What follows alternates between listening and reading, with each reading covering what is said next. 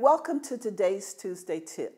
We received a question that I found to be very interesting, and hopefully you will too. The person asked, if I have an uninhabitable unit offline due to a fire caused by negligence of the resident, can I charge the resident for damages? The answer is yes. According to the 4350.3 handbook and the HUD model lease, you can.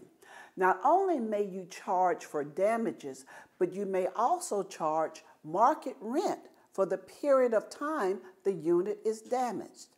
However, let me caution you to make sure that the damage or fire was indeed caused by the resident.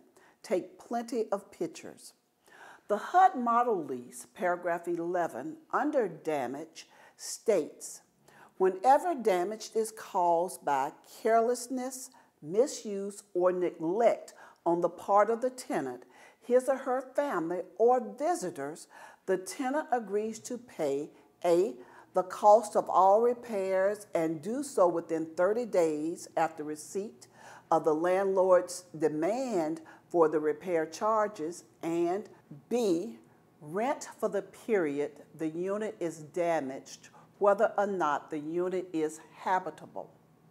It goes on to say, the tenant understands that HUD will not make assistance payments for any period in which the unit is not habitable.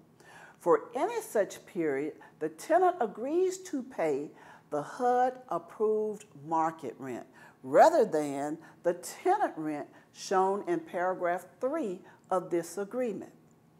I'd like to thank Vernell Callahan, one of our CACs here at Navigate, for helping me to research that. And I would like to caution you about making sure you take pictures and make sure that the damage does indeed belong to the resident. And until the next time, we will see you again next week on Tuesday's Tip.